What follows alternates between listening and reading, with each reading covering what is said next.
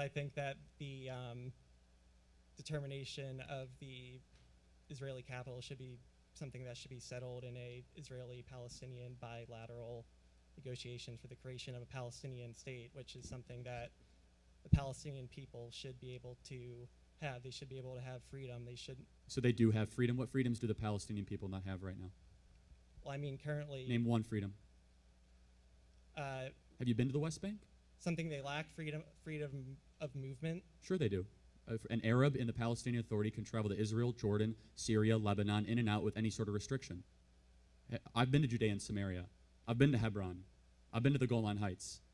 As a Christian, thankfully, I'm allowed in there. You know, all my Jewish tour guides and my IDF friends as Jews are not allowed in the West Bank. Why? So what freedom don't they have? Well, you know. No, I don't know. Can you name one freedom that the Palestinian people do not have? I mean,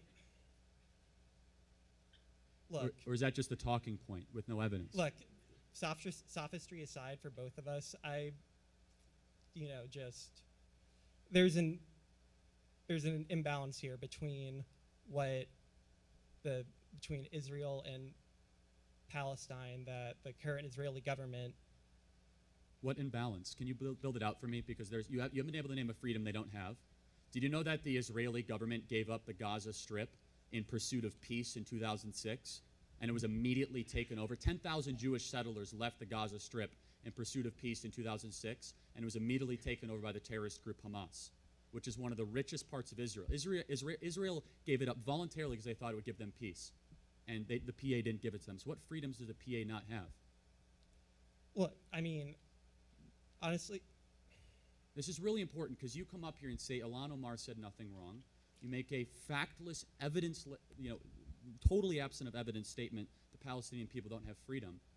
Say one thing, please. Defend yourself.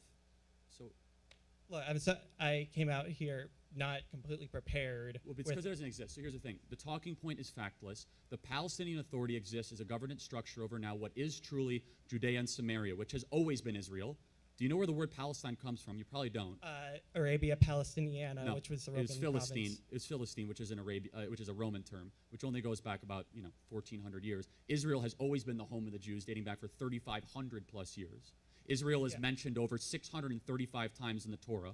Jerusalem has zero religious significance in the Quran at all to the Arab Muslim people, yet it's mentioned 637 times. Yet under Israeli control, the Arabs and the Muslims still get total and complete access to their holy sites. Yet where the Arabs control areas, the Jews are not allowed to visit there whatsoever. Why is it the Palestinian Authority pays the families of terrorists that kills Jews? They have a pay-for-slay policy. Thank God that President Trump just finally defunded it. I encourage you one thing.